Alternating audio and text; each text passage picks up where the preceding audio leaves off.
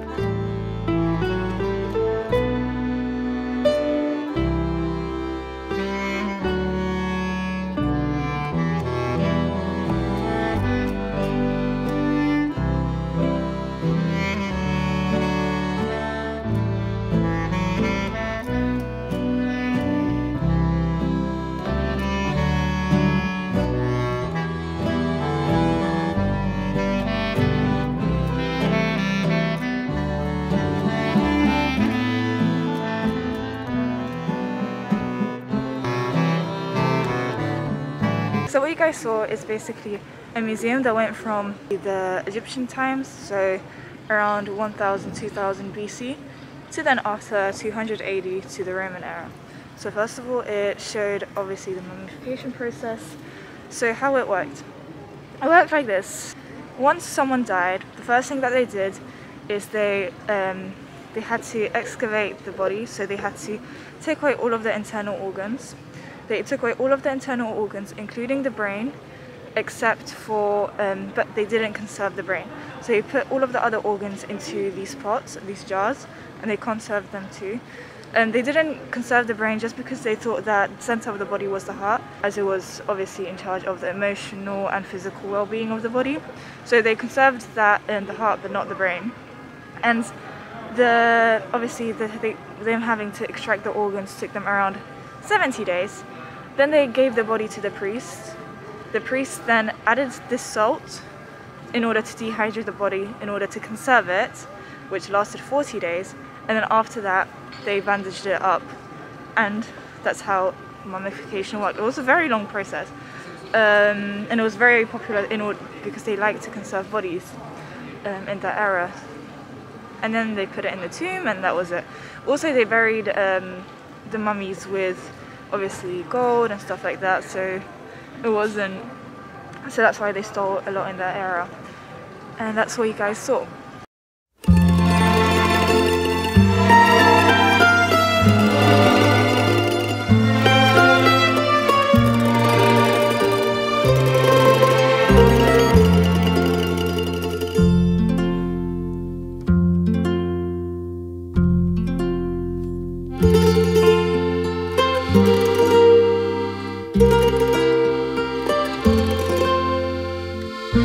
So now we find ourselves in this, in Apollo del Belvedere, which is basically a square where all of the popes initially held their statues, collections of statues, and then it was used as a tree garden where it farmed oranges, and there's some orange trees right over there.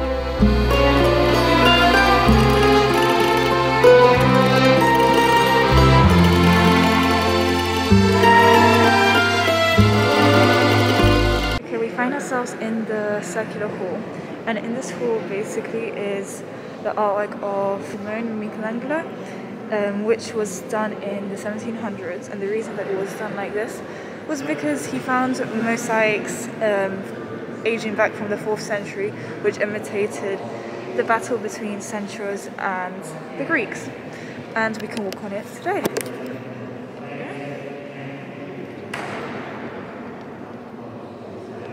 And look at the roof. Okay.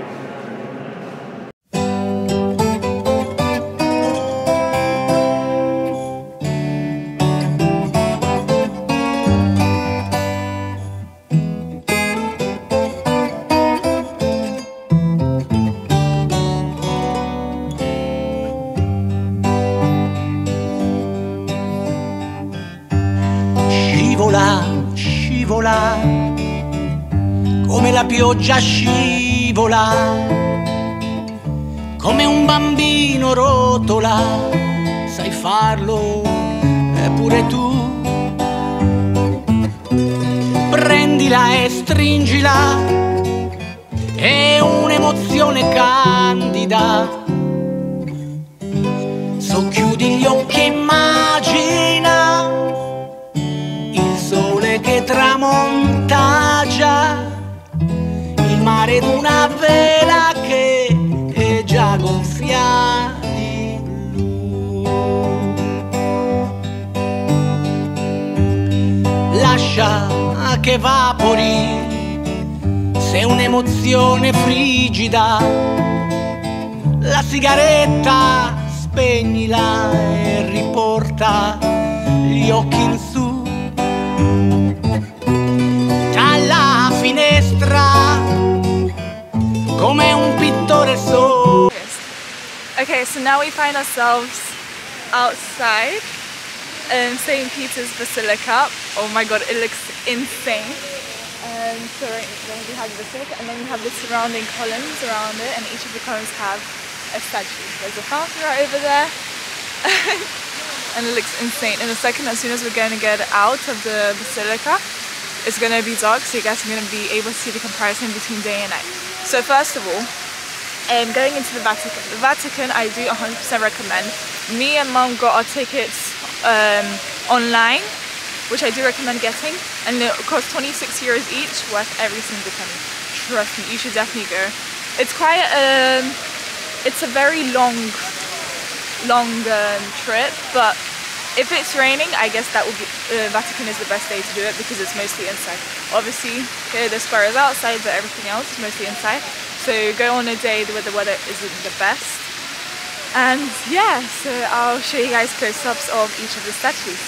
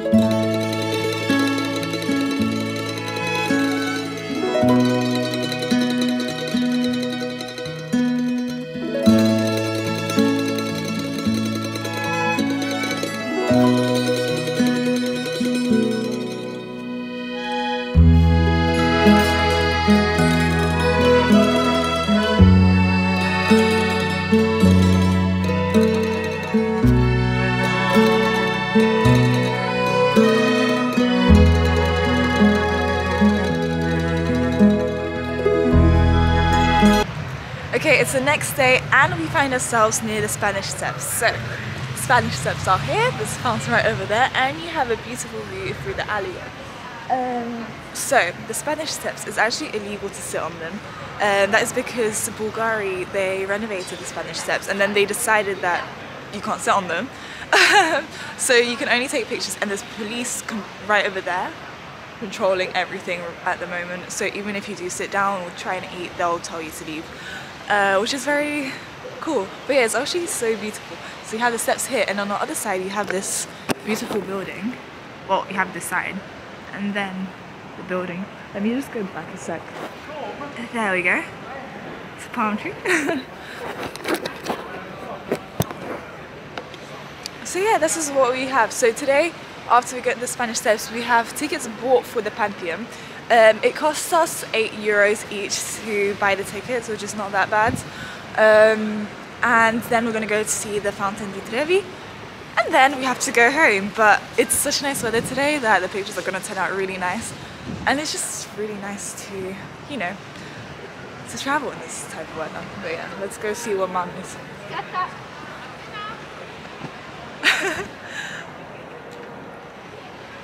Let me wait, I don't want to... Yeah. See, this is the thing, when I see people take pictures, I wait a sec, because I'm nice. But yeah, let's go see what's in front of us. We're guessing it's just another basilica, because there's churches everywhere here, like honestly everywhere. Oh, look at, let's see from the view, from the balcony. Oh my god, look.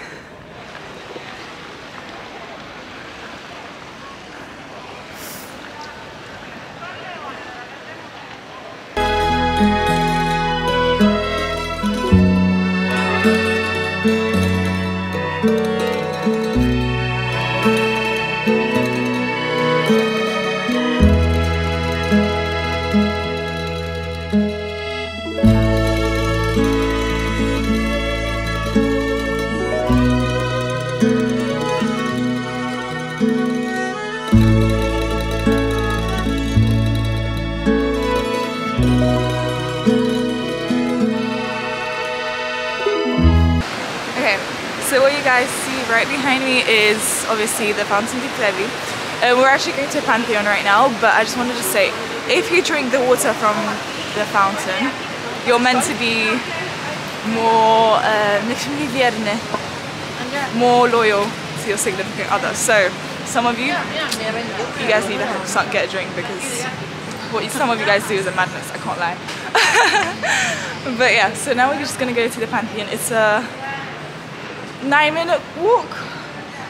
Yeah, it's a 9-minute walk and then 8-minute walk, and then we'll show you guys what's there. But honestly, the architecture of the fountain is gorgeous, gorgeous.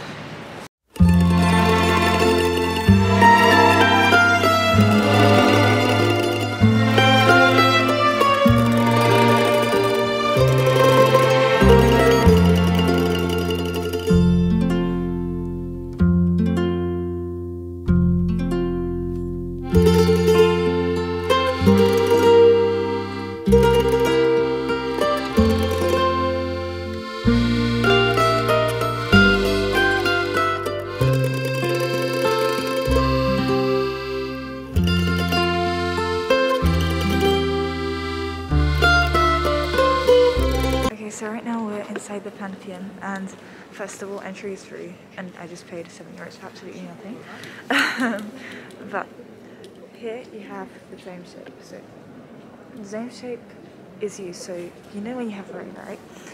Right now, if it rains, the actual Pantheon has a concave shape, so the rain just glides off into the 22 holes. So it just goes into a water system and drainage system. However, during the Roman times, it was said that it never rains in the Pantheon, because it looked like that was the case. However, it did, but you just never saw it, because at the time they never had electricity and everything was lit up by candles. So the heat from the candles dissipated upwards, and by the time it reached to the dome, it evaporated the water, so the water actually never went inside. So that's why it was said to be that it never rains here, but it did. But like, you couldn't see it. And yeah, there's a lot of tombs. There's a tomb of a king over there. Wait, let's see. Oh, there we go, this one. And that was the design of the king. The design of the tomb was won by competition. And yeah, that's how it is. It's really gorgeous. Also, the base of the Pantheon is 6 meters wide. However, as you go up, it gets thinner, so the top is 2 meters wide. And yeah.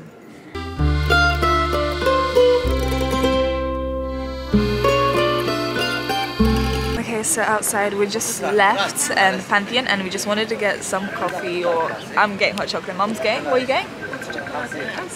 She's also getting hot chocolate ice cream.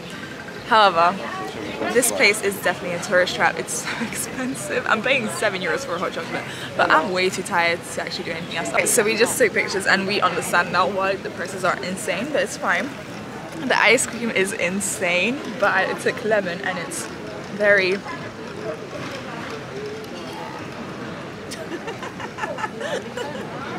yeah, but it's actually really good. When I say that, when I do a place like that, it's very sour, but I love sour food. So yeah. Mama, what do you think? Mama? My ice cream is perfecto.